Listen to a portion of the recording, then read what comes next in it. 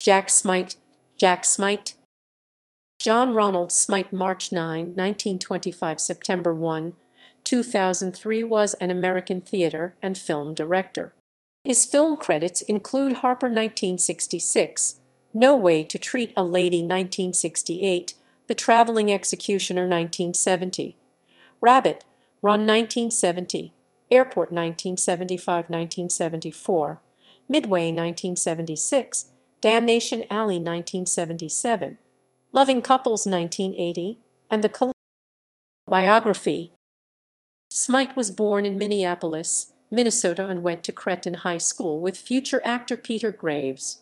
He joined the Army Air Forces, flying missions in the Pacific during World War II, before earning his degree at the University of Minnesota. He then sought work as an actor. He worked as a radio actor and had a bit part in a stage production of Anna Lucasta.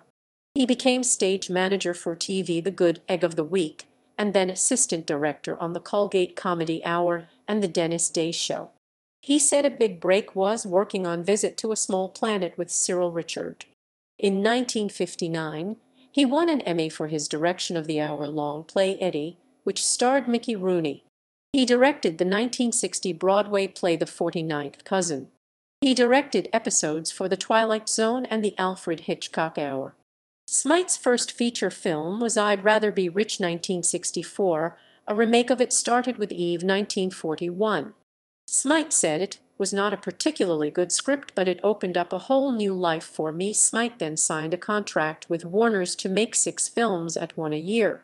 He produced and directed The Third Day 1965, and then directed the Paul Newman starring vehicle Harper 1966, a big hit. He was meant to follow it with Kaleidoscope, with Warren Beatty, but ended up not directing. In 1966, he signed a 3-picture deal with the Mirisch brothers and bought the rights to the novel The Illustrated Man. In 1968, he directed the cult classic comedic thriller No Way to Treat a Lady, starring Rod Steiger and George Segal. Other notable films directed by Smight include Airport 1975-1974 and Midway 1976. Smight's last film was a U.S.-Swiss co-production, The Favorite 1989, also known as La Nuit du Soleil. Smight died of cancer in Los Angeles in 2003. Filmography. Film,